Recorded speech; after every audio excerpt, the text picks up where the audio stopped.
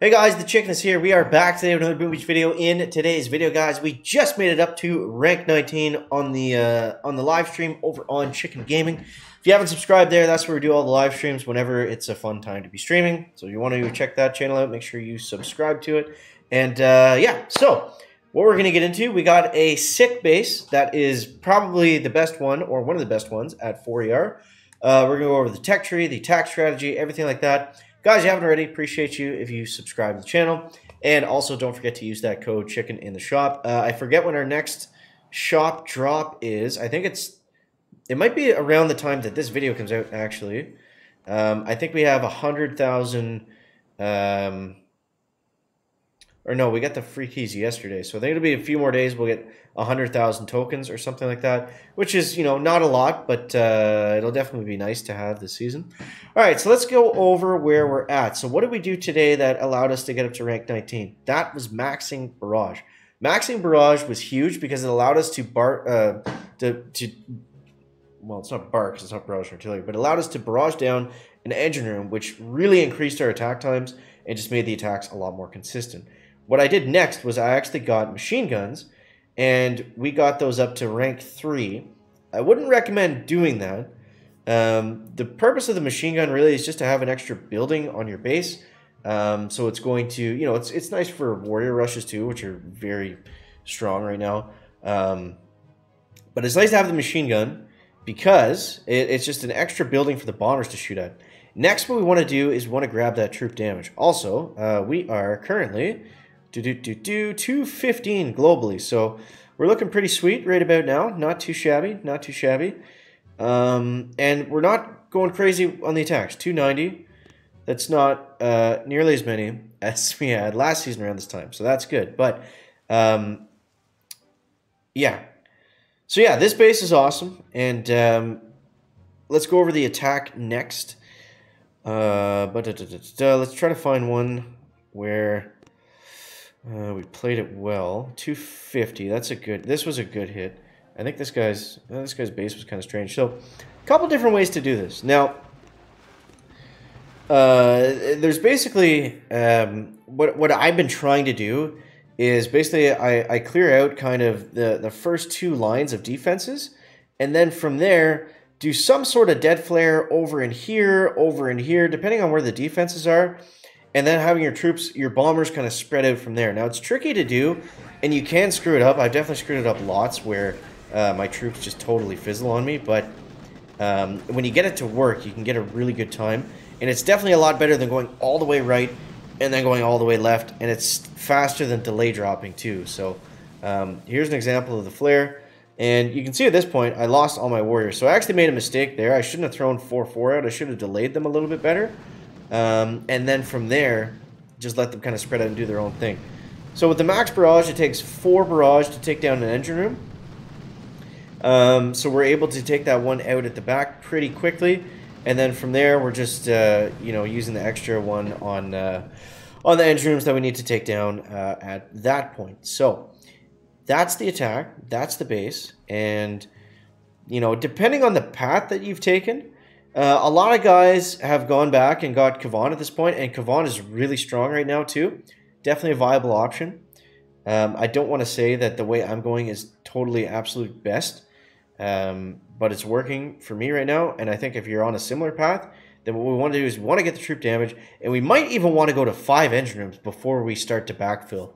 You know, as we're rushing kind of forward here, that might make sense because on the way we're going to pick up DBD, troop damage, a couple more sniper towers, and yeah, I don't know if I'm going to get rocket choppers, but yeah, we'll see. You know, we got the boom cannons, and then once we get this multi-node, we're going to get even more boom cannons, so I think we'll be able to defend against them well enough, and there's a doom cannon back here, so rocket choppers are going to be tough to use. They've got some stuff too. They've got some tools, same as the warriors. I think a lot of the warrior guys that picked up the stuff to get to rank up quickly with the warriors are going to go back and get those boom cannons. But yeah, there it is. So let's keep it going. Let's keep it going. Let's do a couple hits here and see if we can get up and forward a little bit more. So yeah, it's all about the base where the mines are. That's where you got to be really careful of, and you just have to kind of plan out where your warriors are going to run.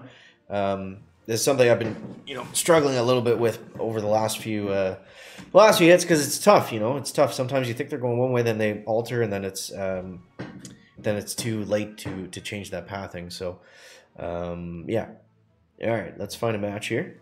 But yeah, you guys let me know in the comments. I know the season got off to a rough start, but I feel like, there is some good things about it too. So let me know in the comments how you guys are making on this season.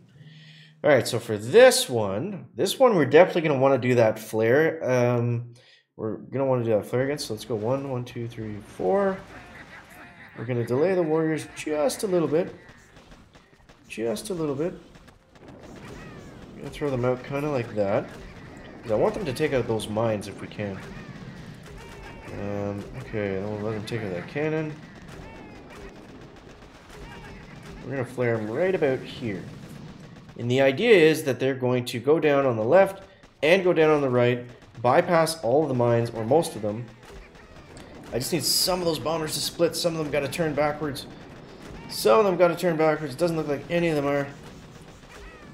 So when this happens, we got to just go with it, unfortunately. Let's take out this engine room over here. And yeah. Oh, we did get one to turn. We did get one to turn. It's not totally hopeless. So let's see, we're at 3 minutes now. And okay. He might take out some mines for us. We got to get these guys marching backwards. They're marching ahead, and they're marching backwards onto this last engine room. Let's go ahead and use our last barrage there. It's going to be close, guys. It's going to be close. 245 wouldn't be bad. 244, let's see. In terms of times, it's kind of all over the place right now. Let's see what this guy's doing. 250. Oh, no. One more second. I think we got him. Yes, let's go. There it is. 242. In terms of times, I don't know. You want to be 235 plus for sure. If you're right in that 240 mark, right around now, then you're definitely doing okay. So that was a close one. We only got 8 stars. That kind of sucks.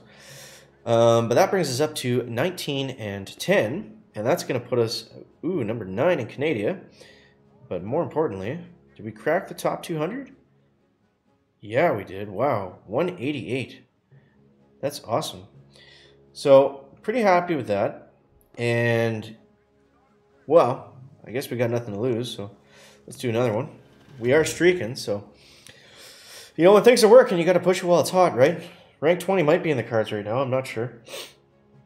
I know the guys that got up to Diamond, they were able to get, I think it was because they got the troop damage earlier, like yesterday.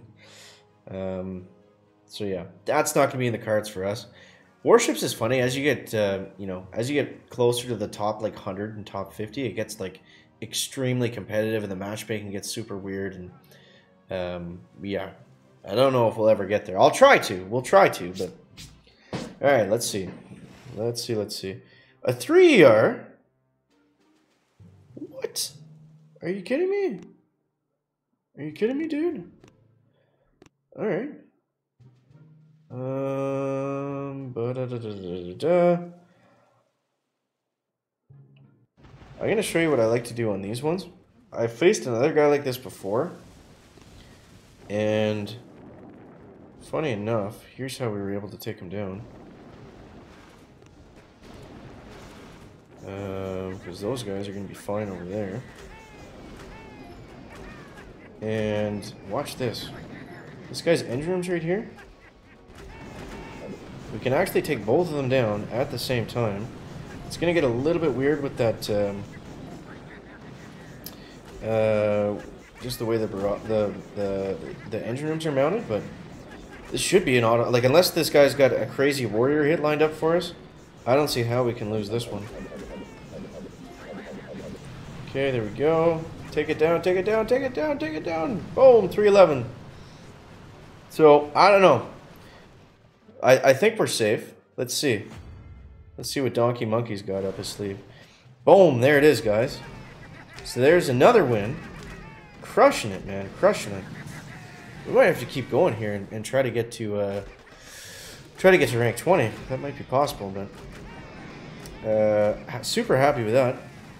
It's nice when the plan comes into action, you know, because all of this season, I've said the same thing, that yeah, getting heavies right off the bat, that's good, easy wins, but look at the long term. Look at between 4, 5 ERs and above that. That's where we want to plan for. You don't want to just go rush everything out of the gate, unlock everything, and then go crazy. When we play Warships, we want to, you know, have a plan, have a tech path. That's what I always try to do with you guys, have a tech path that's going to pay off for the entire season, because it's not about what position you're in today. It's about what position you finish in. So hope that helps you guys out, and I hope you enjoyed the video. But yeah, man, pretty awesome. Did we get top 150 with that? 153, right around Falcor. Pretty cool, pretty cool. So yeah, I hope you guys enjoyed the video. As always, thank you so much for watching. That is going to wrap it up for the video today. And yeah, make sure to leave a like if you found it interesting, entertaining, or informative. Catch the next one, guys. Check it out. Back.